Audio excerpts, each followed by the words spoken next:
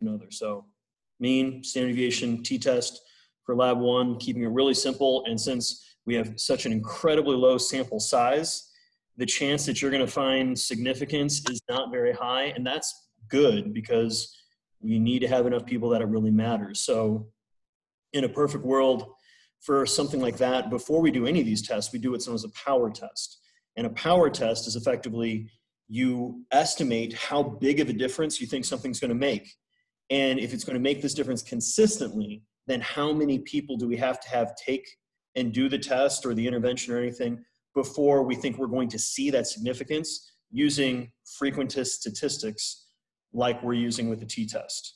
So you guys, in order for really to be effective, you probably need to have more like 30-something people. Hi, Diana's roommate. You having a good night back there, stretching out in the kitchen?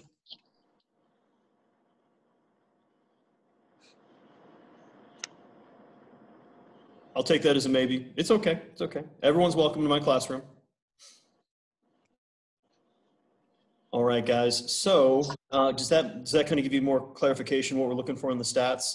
So introduction, basic context, purpose, methods is here's the number of people we had, here's the average age, average height, average weight, and then here is the test that you're going to use for your stats, followed by statistics, means, and then a student's t-test was implemented to see if there was a significant difference, and then results.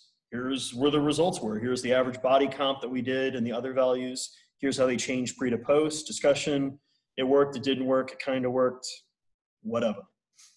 So not looking to make it too painful.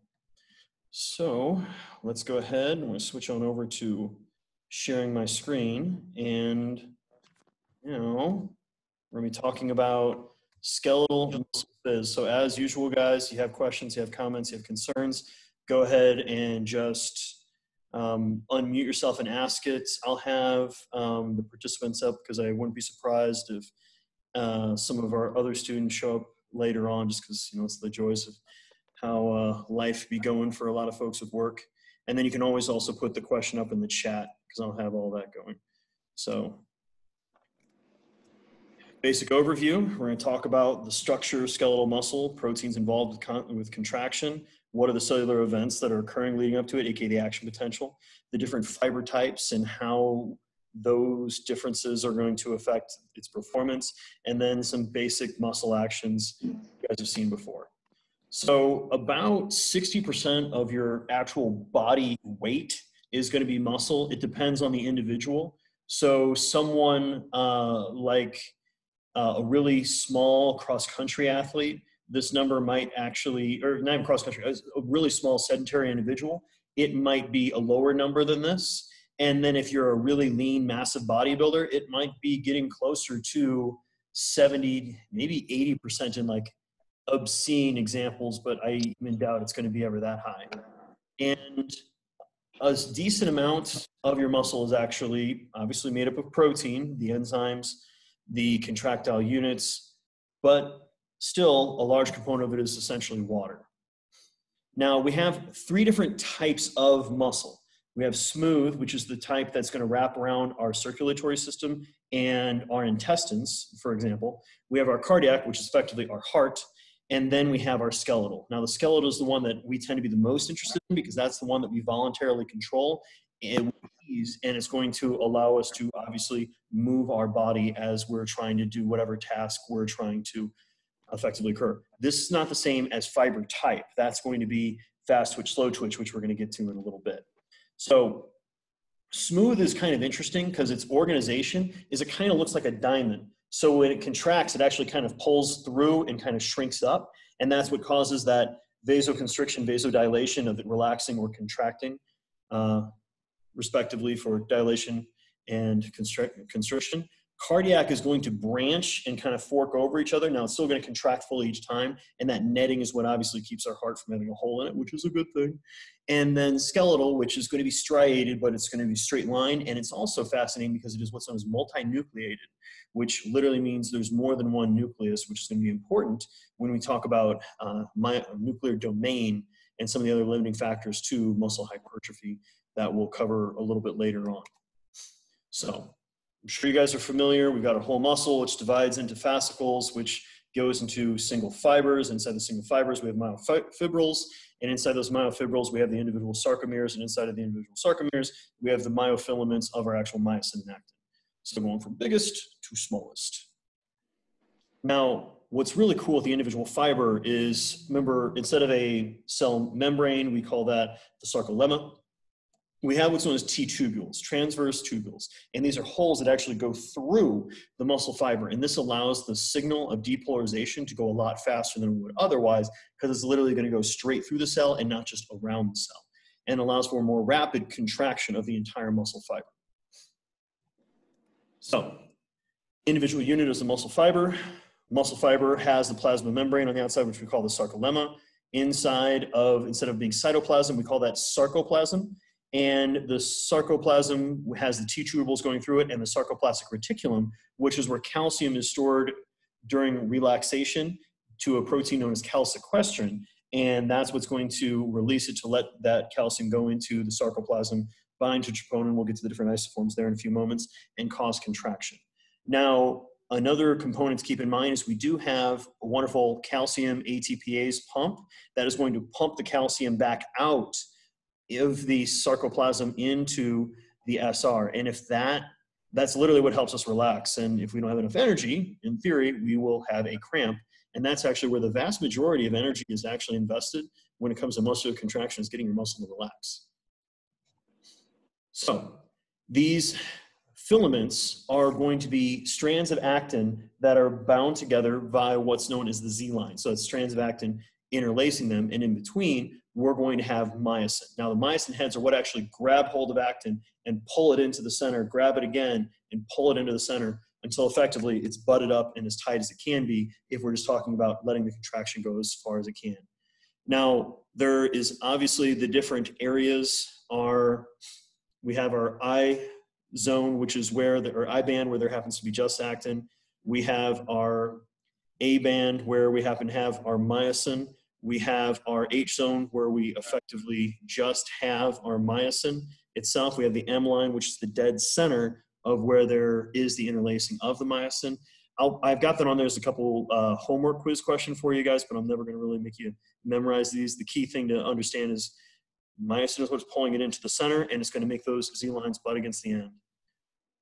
I'm telling you, like, I'm very comfortable with, getting to know your roommate and being pleasant with her, but I don't know why she keeps running away every time she's in the back room, Diana. So, what's actually regulating our muscles from just contracting randomly is going to be tropomyosin. Tropomyosin is laying on top of actin. So if you look at our picture and you see the zoomed in, the yellow bead-like structures, those are actually actin. Now, at rest, the point of which that myosin heads would grab hold of actin is blocked by the blue line, and that's tropomyosin. Troponin is the green protein that is going to be having calcium bind to it, which will then cause it to move tropomyosin off of those binding sites, and then the myosin heads, if you picture on the upper right side of the slide that's zoomed in, that's where we're actually going to get our contraction to actually occur from, is those grabbing hold and pulling on in.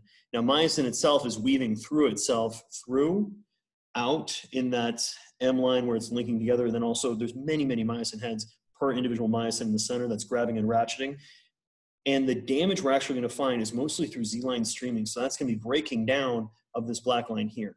Now, you see this thinner line going over on either side. That is going to be tighten. And tighten effectively works as almost like a bungee cord that's going to help locate myosin in the center of the sarcomere, as well as gives us some of the elastic component of energy that we're going to go ahead and get from muscular contraction.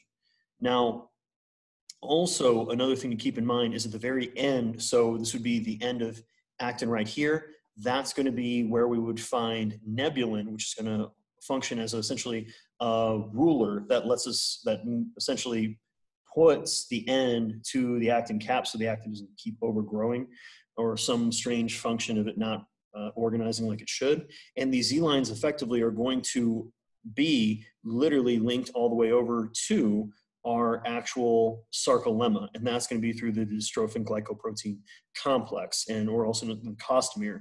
And if it wasn't for that, we would literally have our muscles fall apart a lot faster just when we're trying to go ahead and do contraction. So the individual myosin with its tail and its head is going to link together, and that's what gives us that thick filament. Now you can see an even better example of troponin, the complex right there.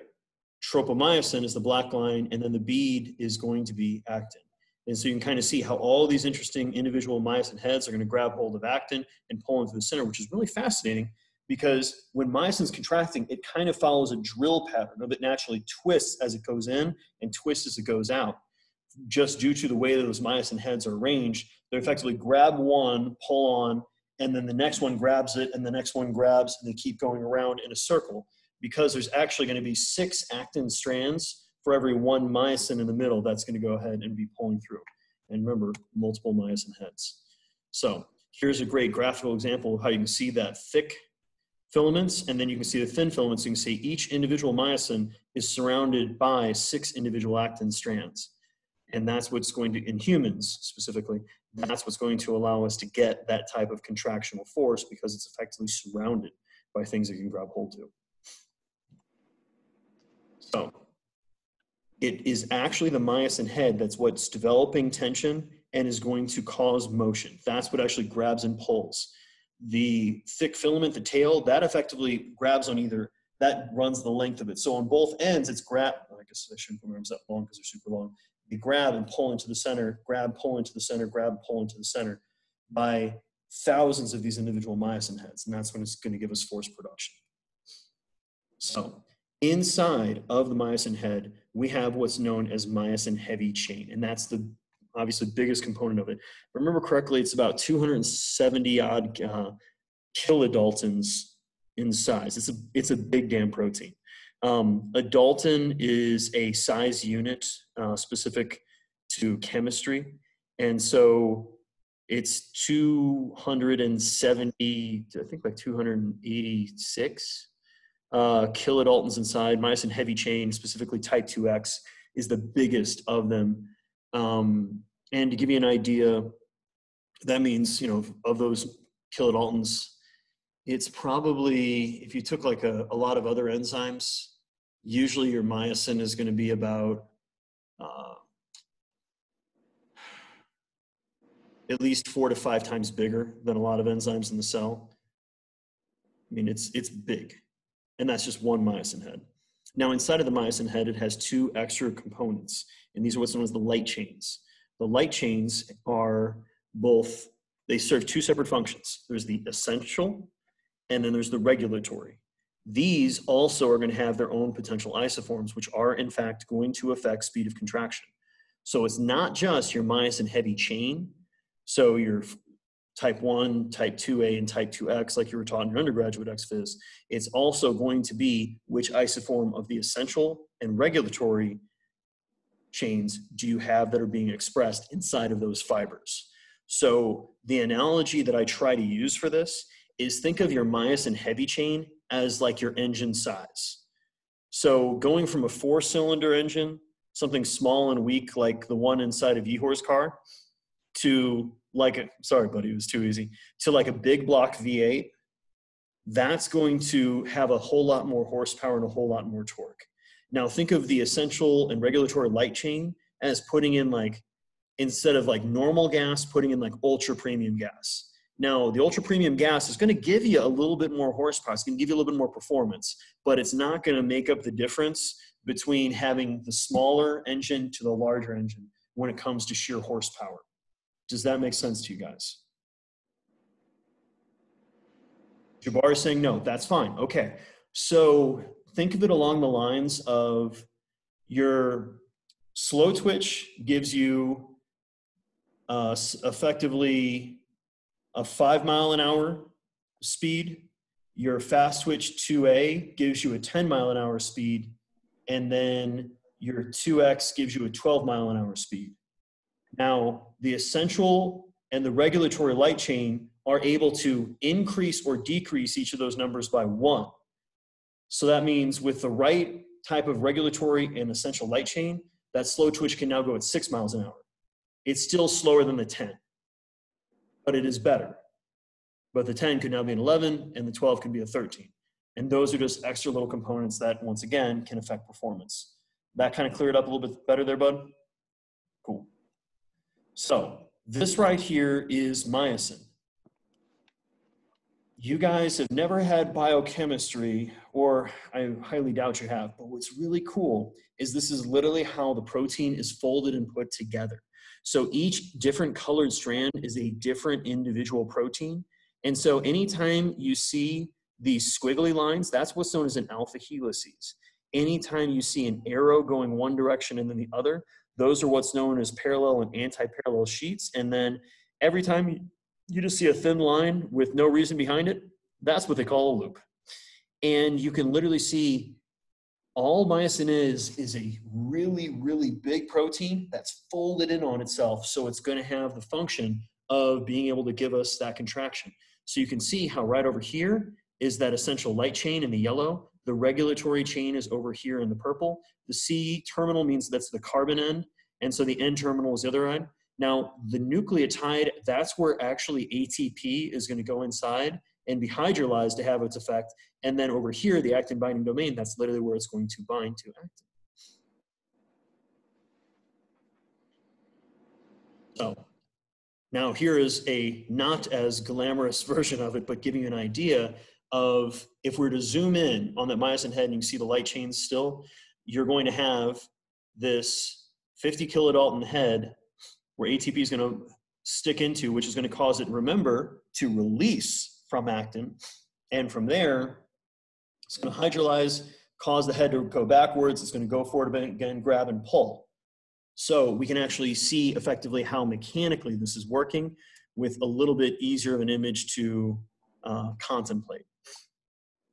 Now, when it comes to skeletal muscle, we actually genetically have the ability to, I think, if I remember correctly, there ends up being over 7 different individual human muscle fibers, skeletal muscle. But as far as expression in a normal human, you're only going to find effectively 3.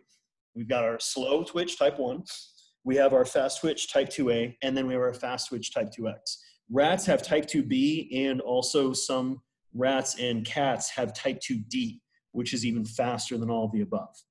Now, you also, especially after like a major injury, and I'm talking like crush injury, something horrible happened to you, you'll see expression of myosin heavy chain embryonic isoform and myosin heavy chain neonatal, which you can guess at what point in development that's typically going to be expressed. And then the last type of myosin heavy chain, which you guys all have, is ocular. And that is a very, very fast twitch muscle fiber type, and that's specific only to the muscles that actually move your eyes. Now, when it comes to our light chains, on the essential side, we have 2 fast isoforms and 1 slow. And for the regulatory chains, we're going to have the fast and the slow. Now remember, the regulatory, that's going to be important with the ATP hydrolysis. And then obviously with our essential, that's where we're going to be interfacing. So, I'll just again. Yes, Ihor. No, it's all good. I was moving my phone. I'm sorry. I wasn't sure if you're trying to hit the mute button. Oh, good, man. So now, remember, the thing that we really care about for keeping our muscles from contracting for no reason is going to go ahead and be our wonderful troponin. Now, troponin is going to bind to calcium, which is going to move this tropomyosin, so we're going to get to the binding sites on actin. And it turns out, remember guys, we have a 6-to-1 ratio of our actin to myosin, so naturally we should always have more actin inside of our muscle cells than we have myosin. Now, troponin itself actually has 3 subunits. Troponin C, which is where calcium binds, troponin I, where it interfaces with actin, and that's essentially the central unit, and then troponin T, which is where it actually is going to bind to tropomyosin, which in turn is going to cause it to be moved once we have calcium binding to it. So remember, troponin is that very regulatory protein that if calcium's not happen to be binding to it, it's not going to allow the binding sites on actin to become available for calcium. We are going to see that troponin T is going to bind to tropomyosin, so T to T. C is where calcium, and then I, tropomyosin where there is no calcium. Once again, that is going to be the key component that's essentially in the center interfacing T and C. Now, what's interesting is there's going to always be slightly different isoforms of each of the individual myosin, heavy chains, troponin, and actins. So we also are going to have tropomyosin that's both fast and slow, and the expression is going to be dependent on individual cells. Actin, we are going to be expressing most cardiac initially when we're developing, but then when we become an adult, it's going to be mostly skeletal. And then as far as troponin C, there's just one major form of that. Troponin I, notice how there's troponin T, there's a number of different isoforms that are going to be expressed at different points throughout your lifespan. Now, chitin and nebulin are all about anchoring and or maintaining the positions. Troponin T is effectively my white whale. That's the one that I've tried to go ahead and measure a number of times. Back when I was working and doing bench style science, and I got it imaged a couple times, but it was a nightmare to do, and it's incredibly, incredibly frustrating. But it was a lot of fun. If I had a chance, I'd probably try to image it again, but I need to get some more sample. Now, titin is interesting because that's going to actually be that ruler that's going to keep myosin in the center, and it gives us a bit of the elastic component. And titin actually is going to have two separate isoforms, which are going to be expressed slightly differently depending on training status, but there still needs to be more research done in that area before that type of research is going to be a little bit more clarified. Nebulin is the one that's going to regulate the length of actin.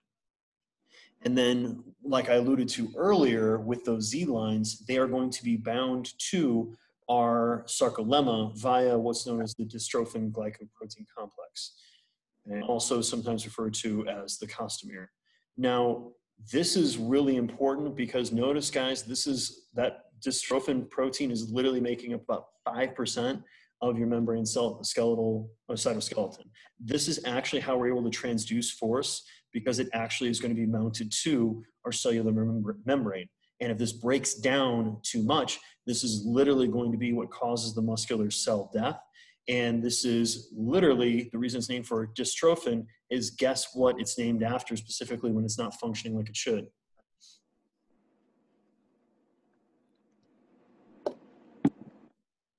Dystrophy. Dystrophy. Great job, Jabari. So literally, notice Little and Duchenne were the ones that came up with the term muscular dystrophy, as in Duchenne's muscular dystrophy, which is a it's an X recessive trait, hence why if you're male, you've got a much higher chance of getting it than if you're female, because you're going to be heterozygous for it and then unfortunately pass it on to your children if you have a male child. And this literally is this is the protein that fails effectively, that doesn't allow the muscle to be mounted to the cellular membrane like it's supposed to. And the problem is when it's not mounted like it should be, it's equivalent of an engine in a car running and not being mounted to the car's frame. That happens, it's literally going to rip itself through effectively the engine block, or not engine block, but effectively the hood, and you'll do a huge amount of damage to your car very rapidly. And unfortunately for individuals with dystrophy, it causes them to chew through their muscle fibers faster, which in turn, unfortunately, causes them to have much shorter lifespans. So now the actual full dystrophin glycoprotein complex is, notice, far more involved, where we're going to have a number of different components with both fibrins and collagen expression that is going to be what's actually causing it to link to the cell. And one of my friends from graduate school, a lot of his work is actually looking at integrin signaling, and those are going to be force transducers on the cellular membrane, which are going to be activated in response to stressful training.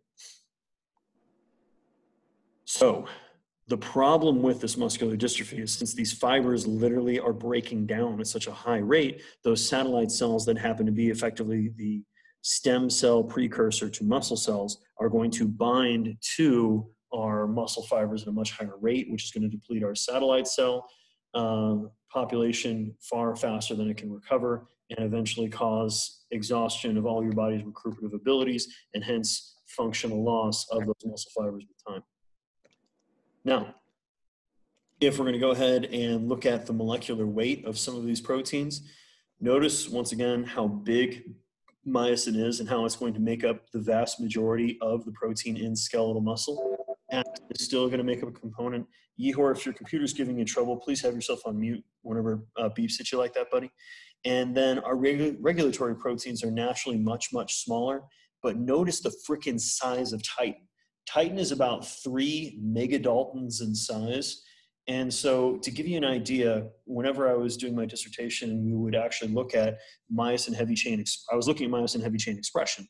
And so you would have to run these on what's known as SDS page gels. And these gels effectively put a slight current through a sample of homogenized muscle tissue, which is something we would have biopsied out of these individuals. And from there, the current would pull the proteins through according to size. So the smallest proteins went the fastest and the furthest through it. The big proteins went a lot smaller. So when we're looking at things like AKT, looking at, so essentially cellular signaling for muscle hypertrophy and otherwise, you could run those gels in 2 to 3 hours and be able to see what's going on. You still had to do what's known as put them through Western blotting, so you had to transfer them to another membrane, all those things, but you could run the gel for everything you needed in about 3 hours. Myosin heavy chain was so big that we would have to run it overnight. So I would start it at about 4 or 5 in the afternoon and come in the morning between 6 and 8 and take a look at it and see where it was at, because it took that long with a constant current to pull the protein through it. If you try to go faster, you cook the gel because the temperature would be too high, because the gel, which is acrylamide, is effectively like Jell-O. And you'd run on what's known as a 4 to 8% acrylamide gradient, with going with the 4% at the top. So it's a thinner gel and then a thicker gel at the bottom. You'd be very careful you didn't tear it. Titin, I had to run that typically for 24 hours. And to further cause frustrations with running it, whenever you did so, you also had to, it was a lot of fun, you would have to make a 3 to 6% gradient gel, and that gel was literally so flimsy, you could tear it just trying to make it. And you would have to let that gel actually set overnight because it would literally fall apart in the process. Hence, it was my white whale, because it took a lot to go after it, and I was mostly unsuccessful. Good news is I did not Ahab myself, because I'm obviously here today. Now, myosin and titin are the thick filament components. The thin filaments, actin, troponin, tropomyosin, and nebulin, we've got a 6 of actin to 1 of myosin ratio, and the dystrophin glycoprotein complex is literally how we anchor the sarcomere to the sarcolemma. So let's talk about fiber types. Now, the way that you're going to do this is literally through that muscle biopsy. We talked a little bit about it before. You're going to take the needle after you've numbed the person, made a slight incision with a scalpel. You're going to then push the needle in, take a sample from the inside of that needle, typically twice, and from there, you're going to then mount it. And by mount it, you mean you're going to put it on a certain, it's like usually Triganth gum, and then you're going to freeze it in isopentane. So it's going to cause it to freeze at such a rate that it doesn't cause the muscle fiber to effectively have the water inside, cause the membrane to explode from freezing too quickly. You're not going to be able to look at it on a slide if you have that failure. You're going to thinly slice it under what's known as a cryostat. And that happens to essentially be like a medical grade deli slicer, only with very, very small samples of muscle protein. From there, you're going to go ahead and mount that on a slide, and then you're going to be able to see that under a microscope, specifically after you've gone through and done a variety of different cellular, or a number of different processes with different chemical washes to get essentially the expression you're looking for, so that the slides will be stained the color you want, or the cells will be specifically stained the colors you want them to be, because different fiber types stain differently with different chemical agents. So the happy little biopsy, by using the suction, you actually make sure you pull a little bit of that fiber sample in each time, so that way you're going to be able to get a good sample. And then that's the happy picture of putting the needle into somebody, but that's your final product when you do it correctly, specifically with the staining, where literally, notice your type 1, your 2A, and your 2B. Also, guys, it's considered type 2X in humans, it's going to be the same thing.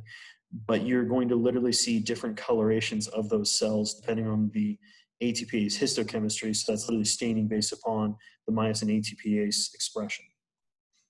Now, it's important to understand when it comes to our muscle fiber type, if we were to take a look at Diana's deltoids, Ehor's hamstrings, Jabari's quads, all of your muscles would have a variety of not just type 1, not in 2A and 2X, but you would see, if we look at the individual fibers, you'd have certain fibers that literally inside of that individual muscle cell are going to express both the type 1 and the 2A, or both the 2A and the 2B, and potentially even some that are going to have type 1, 2A, and 2X, 2B, all expressed at the same time. And these are what's known as hybrid fibers. So we're going to have a certain amount of fiber in each cell that's pure. It doesn't matter what you do, it's always going to be that fiber type. But then a decent amount of the rest of them are going to actually literally be hybrid fibers. About 50% of your muscle fiber type is genetics, as in thank you mom and dad or curse you mom and dad. And then the other 50% is based upon literally lifestyle. How do you train? How do you work out? How consistent are you? Most of us are born to be about a perfect 50-50 split between type 1 and type 2A. It's going to be training that's going to move this needle one direction or another. Now, when you take those individual fibers, so you do that muscle biopsy, and instead of mounting it on a slide, you're going to take individual fibers and you're going to then break them down using a extraction buffer and some mechanical destruction. You're going to then run that fiber through this. This is the type of gel you'd run overnight. So it's on its own stir plate, so it has circulation. It's going to have a pumping system of fluid going through it over here, so that way they're never going to overheat. And then you're going to then stain these gels after they go through, and you'll see the bottom bar here, guys, is type 1 fiber. The upper bar here is type 2A, and then if you this guy over here might be 2A/2X, but you can see literally right there and right there, those are great example of true hybrid fibers. And this was this is examples of the work they did at Ball State University. Now, when you actually look at the full like heavy chains and actin expression, notice you're also going to have down here is going to be that regulatory and essential light chains. And you can see how there's some variability in expression, a little bit of expressional difference in myosin heavy chains. This is that alpha-actinin where we have a contraction, and a number of other housekeeping proteins are going to be nested in here because you're taking the entire muscle fiber. Now, this gel right here, if you were to go above it, is probably significant different or distance. That's where you'd find titan because it is massive. So, once again, we're going to have a variety of fiber types, both essential and regulatory light chains, as well as, notice guys, with our fibers, right here is actually a perfect example of that type of hybrid fiber that literally has your 2X, your 2A, and your type 1 all expressed inside of that individual fiber. So if that person decided they're going to train like a lifter and lift heavy and do a lot of strength power work, you'd see conversion more to the 2A. So you probably just see the 2X and the 1 disappear in there. If they're going to train like a long distance athlete, do a lot of cardio, you would see it transition over to a type 1 fiber. And if they were going to go ahead and become a couch potato and do nothing and just sit, eat, and talk about their feelings, they would see an expression more into the type 2X isoform. And that's why those are sometimes referred to as your couch potato fibers, because with any significant hard training, you're actually going to convert away from type 2X into more type 2A.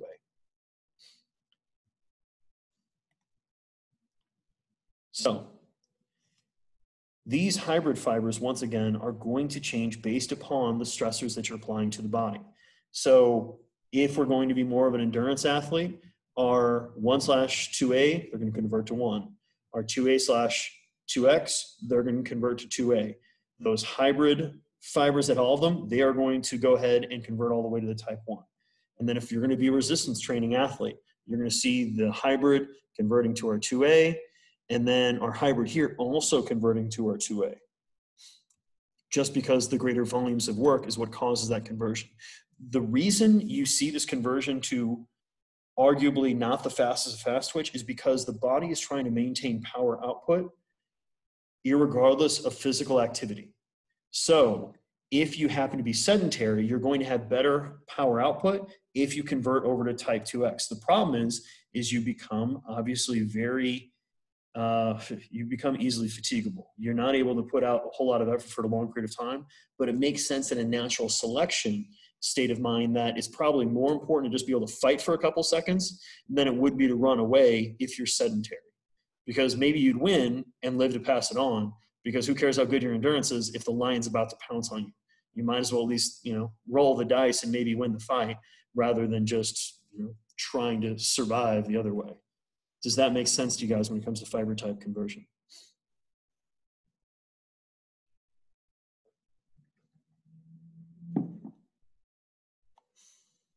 So, slow twitch fiber, I'm sure you guys are relatively familiar with it. Very aerobic in nature. Don't do a lot of anaerobic work style with them, or they're just not as good anaerobically. They're not going to be contracting as fast. That's the key difference between slow and fast twitch fiber is going to be simply speed of contraction, which in turn gives us power output. It's not force. When they're relative, slow twitch fiber and a fast twitch fiber have the same cross-sectional area, they produce the same amount of force. The key difference is how quickly do they do so. Now, fast twitch fibers, these are going to be the ones that are fatiguing out obviously faster, but they're going to be contracting at a much, much faster rate. And the way, based upon Henneman's size principle and otherwise, you're going to be literally recruiting more individual fast twitch fibers per individual motor neuron than you are with your slow twitch fibers. They're going to have a much higher sarcoplasmic reticulum development, meaning the ability to both release and then bring back in calcium. And then our fastest of our fast twitch are going to be even more so than that. They're going to be slightly faster than our 2A fibers. We're going to be getting a huge amount of huge amount of fibers per neuron, and they are going to fatigue out incredibly quickly. They're only going to be lasting us mere seconds. So what we're going to find is that, once again, guys, the force is not different.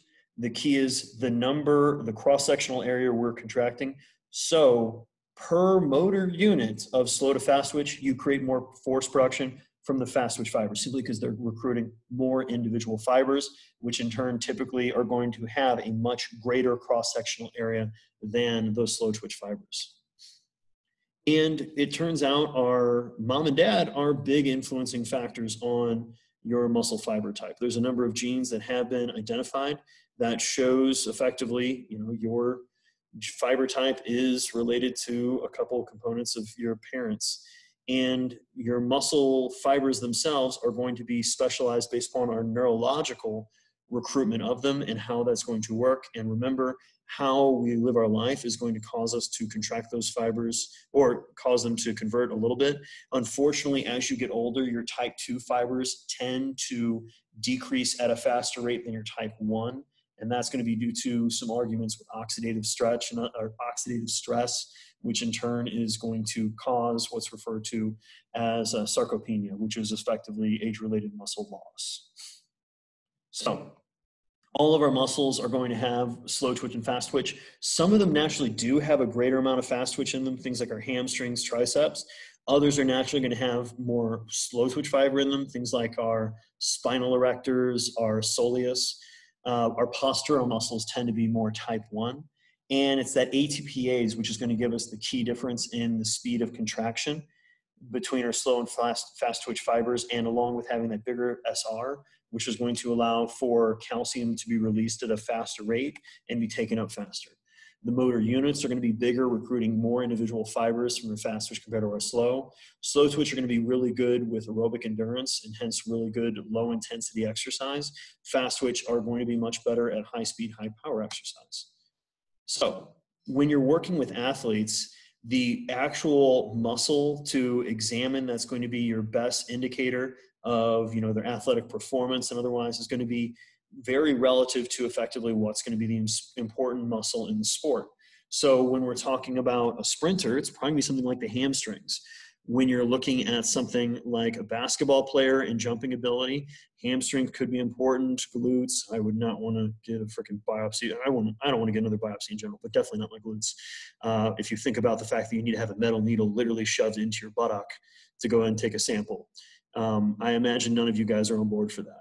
But also maybe things like looking at your a gastroc and your calf musculature would be useful. And when we're looking at swimmers, something like the deltoid, maybe the lat, maybe the tricep are going to be pretty good indicators of, what effectively fiber type predispositions they have to what advantages they might find in that sport.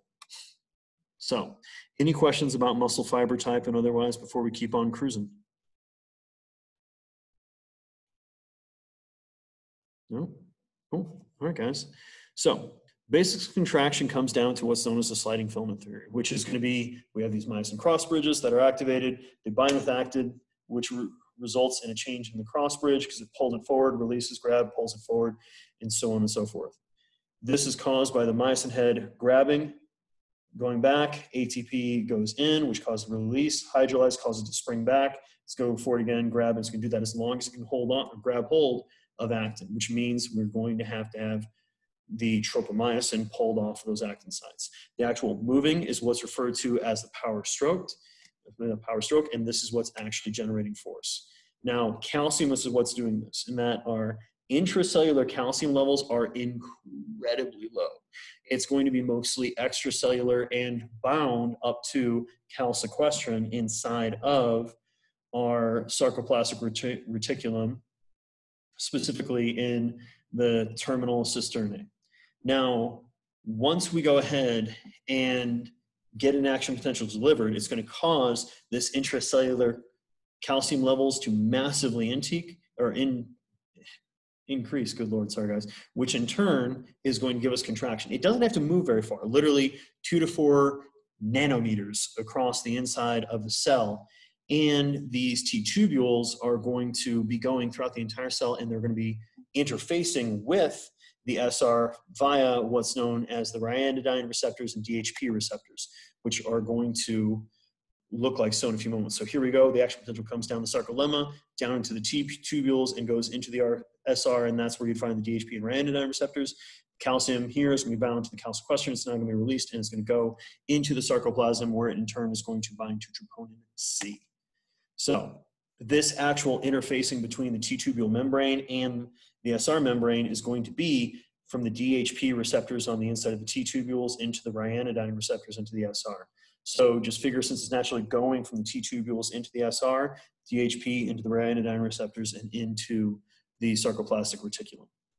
Now it's really cool because those DHP receptors inside of the T-tubules have voltage sensors. So when it senses that voltage change, it's going to cause, thanks to the calmodulin, the modifications and movement of the ryanodine receptor through, and then getting that signal to then proliferate into the sarcoplastic reticulum. So you can actually see here is going to be a actual picture of electron scanning microscope, where you can literally see the feet and the T-tubules themselves into that SR. So here's how muscle contraction works. First thing we're going to have is acetylcholine is going to be released at the neuromuscular junction by the motor neuron. Now, these are released from vesicles. They're going to float across the neuromuscular junction. It's then going to bind to the ligand-gated receptors. Once it binds to the ligand-gated receptor, it's going to eventually cause the voltage-gated receptors to open once we hit threshold. This action potential is then going to go from the neuromuscular junction down the sarcolemma and into the tubules, which is going to stimulate through the DHP into the ryanodine receptors, the SR, to release calcium from calmodulin. This calcium is then going to bind to troponin C, which is going to cause troponin I to move troponin T, which in turn is going to move tropomyosin. So now the binding sites on actin are open.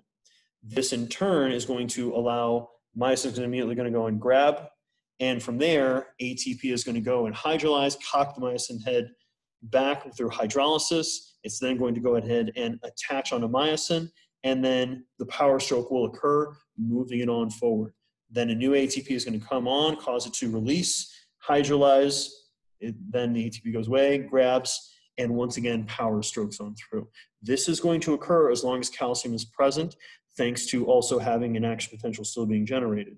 As soon as the action potentials are going to quit being sent, that's where the calcium ATPase pump is going to be running, and is going to pump the calcium back into the sarcoplastic reticulum, where it will rebind to calsequestrin, which remember is a part of the terminal cisternae. Yay, muscular contraction. It's a lot. It's a lot, it's a lot, it's a lot. But the nice thing is, at the end of this lecture, this is going to be up online because, and then yes, once calcium is no longer going to be bound to troponin, tropomyosin is going to shift back to the resting, and there's not going to be a spot for myosin to grab hold. So it's not going to use energy. And here is another great image of how you guys can go ahead and look at those events that are going to cause muscular contraction. Take your time with it, read through it, get yourselves acquainted with it, guys, because there will be quiz questions over it, and there are going to be exam questions about the ways in which muscle is going to go ahead and contract. So remember, myosin heads are going to be pulling that actin into the center, and it's going to go ahead and do so until it has effectively butted the two ends of actin up against each other, up against that M line in the center.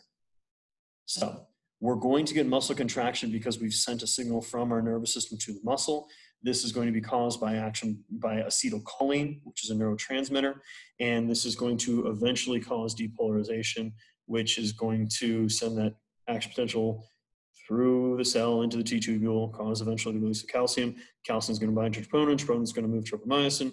Now that myosin can grab hold of actin, it's going to go ahead and do so, and it's going to keep pulling each other in as long as calcium is available. The calcium is going to be pumped through that calcium ATPase, pumped back into the SR in order to get the cell to repolarize and quit contracting once we no longer have an action potential going in that direction, and we're using ATP to go ahead and make that occur. Now, your muscles function on what's known as an all or none response. So that means once that signal is sent to that individual nerve, we're going to, and we send enough action potential to the cell, we're going to get a contraction or not. We're not going to halfway it. So what this means is when you get a muscle fiber individually contract, that fiber is going to contract as hard as it can. It's not going to be able to contract only partially as hard as it wants to. No matter what, that fiber is always going to contract maximally.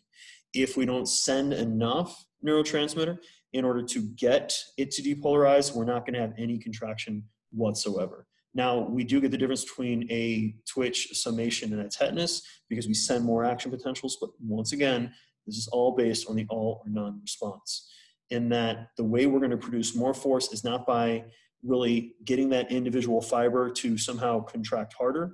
Instead, it's going to be by recruiting more and more fibers in the individual muscle to go ahead and get it to produce more force. So if we just had you guys slightly pushing on an object and then working with the maximal pushing, your initial low intensity pushing is going to be mostly all done by your slow twitch fiber, which is good. You want to start by using slow twitch fiber because it is the most metabolically efficient. It uses energy aerobically, it doesn't contract as quickly, it's not as damaging to the body to contract it maximally. And then as we increase our force production, that's when we're going to tap into those type 2As and then eventually into our type 2Bs once we're working our way up to maximal contraction. And that we're going to be recruiting those bigger and more powerful fibers as we go further on. Now, when it comes to muscle actions, just understanding the basics of movement. Agonist, remember guys, is going to be the thing that's doing the movement. So if you're doing a biceps curl, that's your bicep. Antagonist is the muscle that's working against an opposition. That would be your triceps to keep you effectively from overstretching them by curling too far, I guess. And then your synergists are going to be muscles that are going to sometimes help and or fine-tune the movement themselves. So if you're talking about doing the curl, that could be something like your brachioradialis is helping a little bit with helping with the movement while you're trying to do the vast majority of the work with the biceps. So, hooray! A great example of this graphically. You're also going to have neutralizers, which is another type of muscle that's going to work in essentially stopping a secondary action. So when the biceps contract, it also lifts your elbow. So your lats are going to naturally work as a neutralizer to keep your elbow from lifting itself up while you're curling a heavy load. Now, anytime that you are shortening the muscle actively, that is going to be what's known as a concentric motion. Anytime you're having the muscle hold the same position actively while contracting, that's an isometric contraction. And then anytime you're going to have the muscle lengthening under load, that is what's known as an eccentric contraction. And sports are about all of the above. And in fact, what typically separates the highest level athletes is not the ability to contract the muscles, but it's the ability to relax the muscles and to do so more rapidly than their opposition. That tends to be the difference between your very good athletes and your best athletes. Now, when we are lifting weights and moving objects, typically this is going to be what's known as isotonic. And this is going to be literally means you're producing the same force, you're lifting the same load. It's actually iso-inertial lifting because it's going to be the same object, but once it gets moving, inertia does help, so you don't have to keep pushing. Isokinetic is going to be exercise where you're only able to move at the same speed, meaning no matter how hard you contract or how easily you contract, the object's still going to move as quickly or move at the same speed. A great example of this is literally like rehabilitation, single joint isokinetic machines. There are some lifting machines on the market that are isokinetic in nature, and they feel like you're in a freaking human trash compactor because no matter how hard you push, no matter what, the weight's still coming down at the same speed. I've had a chance to use a couple of these, and I hated every single one of them. In that it was just brutal. Then we also have what's known as the length-tension relationship, which is at its normal resting length, that's typically where you have the best overlap between actin and myosin, so you're able to produce more force. It's when we get into more shortened positions that literally we have myosin and actin heads, or the myosin has caused the actin heads to overlap, and now the contraction is almost working slightly in opposition. So that if we're talking about the bicep, this would be where you're the strongest because you're in that mid-range where you have the best amount of actin myosin overlap. The most shortened position where it's up against the end, that's where you're going to have a lower force production, simply because, once again, the actin strands are butting up against each other and working almost in opposition. And then when we're in the most lengthened position, we're going to be also in our weakest because we're barely going to have any overlap between actin and myosin. So you're not able to produce as much tension actively. Now, there's a number of things that are going to influence our ability to produce force. How many motor units we're going to be recruiting is the biggest one, first and foremost.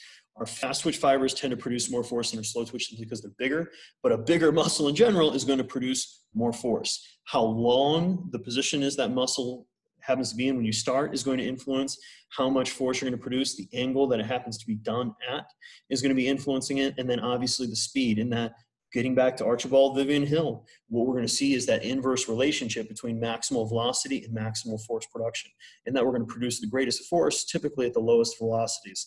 At the highest velocities, we typically only produce a very small fraction of our previous force production.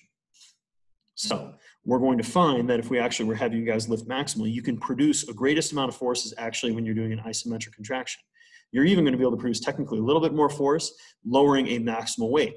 That's freaking miserable because now you're lowering a maximal weight and trying to keep it under control. Ihor, you can feel free to add this into your training. I'll watch, but I'm not going to help because it's absolutely miserable. But you can use eccentrics as a way to help increase maximal strength. The problem is your risk-reward ratio is pretty jacked up, meaning it's pretty dangerous. So I'm not a big proponent of it, but it's a method. But notice when you look at that tail end on the bottom right side of the graph there, guys, of where you can't produce nearly as much force when we happen to be contracting at very high velocities.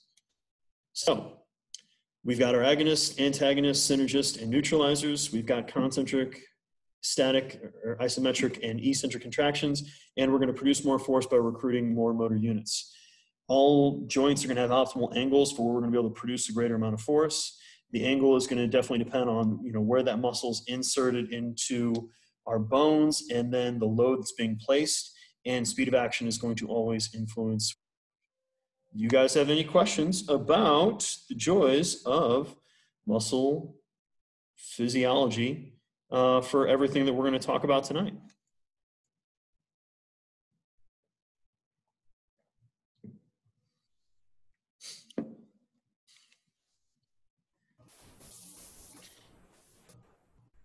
I looked into your favorite Archibald. I found a nice. I found a nice one on them. I'm using it in their discussion today. Nice, man. Awesome. Any other questions about anything we covered tonight? Anything you guys want me to go through? No, I'm good. Awesome. All right, guys. So your next lab is going to be the joys of the load carriage to nowhere. So meaning the walking on the treadmill, we're going to talk a little bit about, how to use the equipment, how to set everything up as far as using the metabolic cart. Yehor, Dalton, and myself were able to get it up and running without really much of an issue on Friday. So the goal would be for, you guys figure out a time that's going to work for you guys as a lab group, to get everybody to come in so we can go ahead and show you guys how to use the metabolic cart, make sure you know how to calibrate it up and run everything. And then you guys are going to be able to start recording each other on the long walks to nowhere. And remember, guys, when we do these labs, everybody's got to help out, and you set the time that works for your group.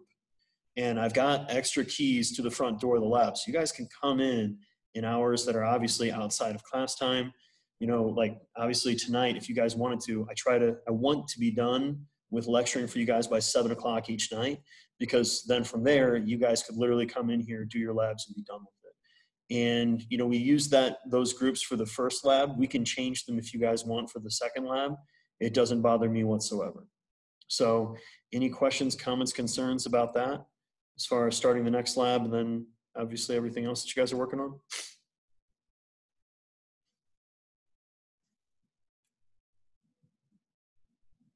No? You guys are good? Well,